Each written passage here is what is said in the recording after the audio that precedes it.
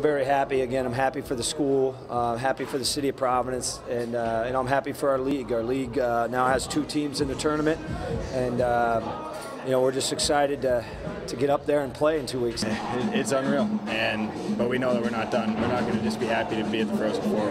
We're going there to win. PC will play the winner of the Midwest Regional Final. We know that is now Omaha. The Frozen Four won't be until Thursday, April 9th. Boston University and North Dakota will play in the other semis. Full highlights from the PC game tonight coming up in sports. I'm Yanni Karakis, Eyewitness News.